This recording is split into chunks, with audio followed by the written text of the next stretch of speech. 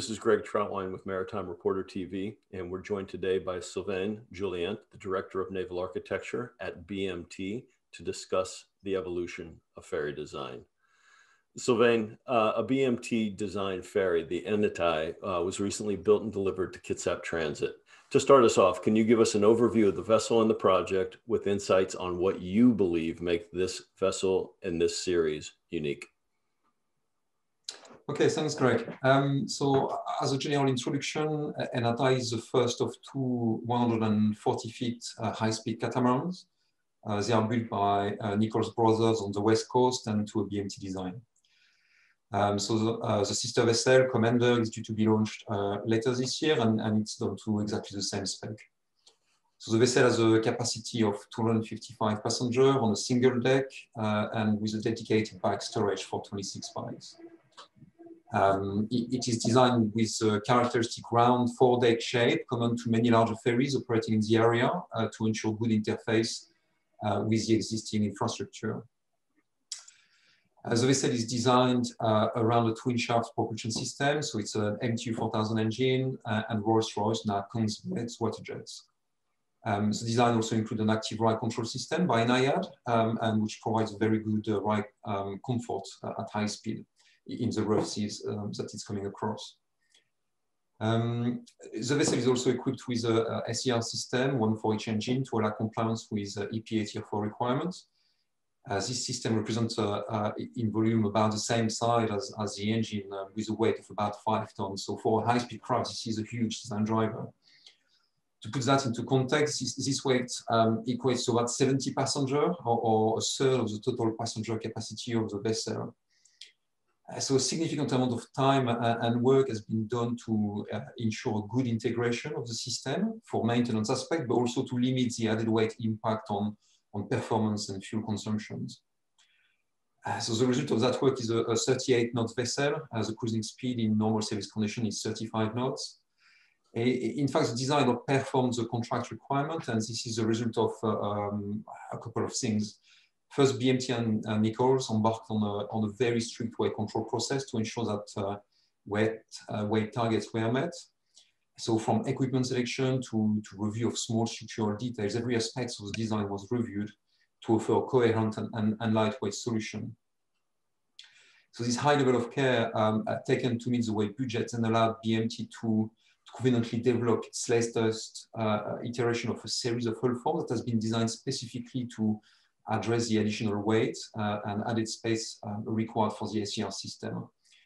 And all of that while delivering low wash characteristics and of course, high level of comfort. Sylvain, you know, this is a transcendent time across all maritime sectors with digitalization, decarbonization, and autonomy coming to the fore. That's my opinion, and I'd like yours. When you look at the markets that you serve, what do you see as the leading drivers for the design and construction of ferries in the coming decade? Yeah, definitely. There are many technological developments that are currently changing the way new vessels are designed, but also produced and operated. Each market within the maritime industry are developing answers that best suit their needs. So if we start with digitization and perhaps the notion of digital twin, it is clear that there is a trend to collect more and more data on board vessel and try to leverage these data to offer insights in the vessel operation and maintenance. As a vessel designer, BMT sits at the very start of this process and typically generate as part of the details production design a single 3D engineering model of the vessel that includes vessel structure, mechanical systems, and where needed outfit to support the production process. These informations can be used throughout the design approval process and remain available to support the vessel through its life.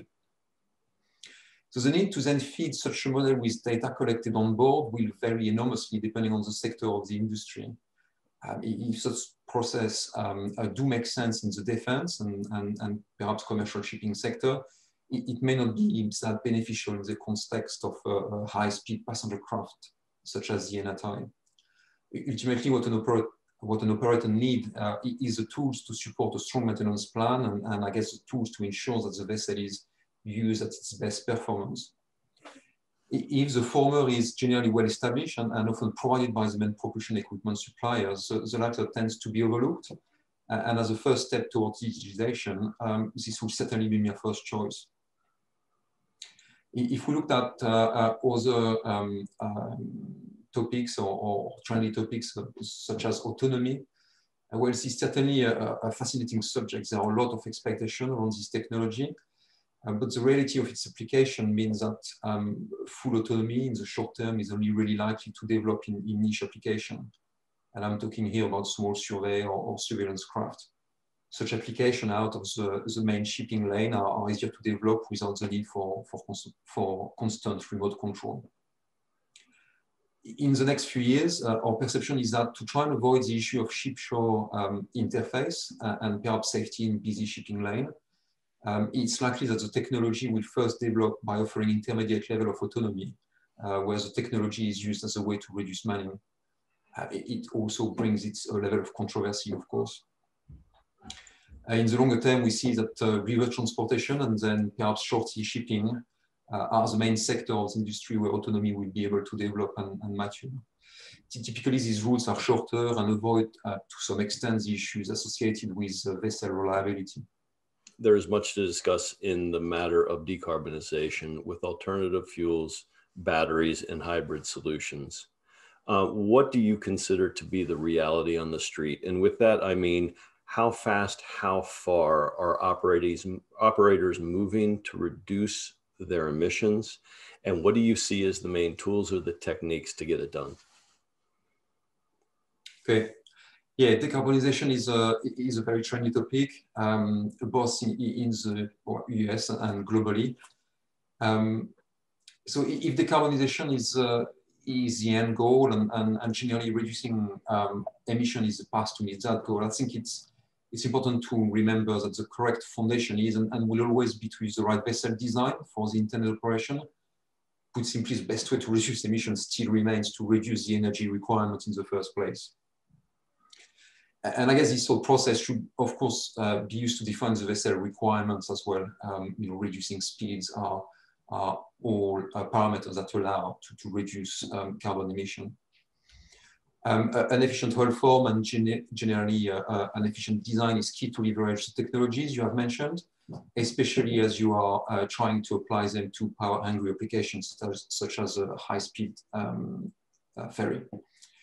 New technologies such as a hybrid system, batteries, or alternative fuel all come with string attached, such as higher capital cost or less flexible operating profile.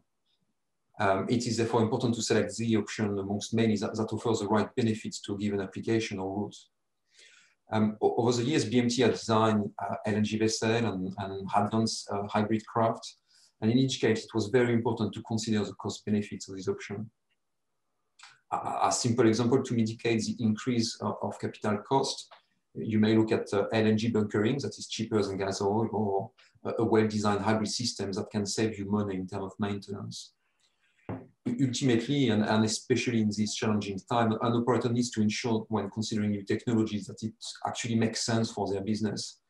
And yeah, we are certainly happy to help with that process.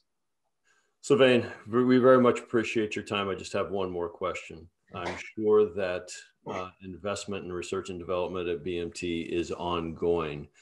Can you discuss what you're looking at today for tomorrow, or discuss a couple projects that you think best illustrate the direction that you're heading? Yes, of course.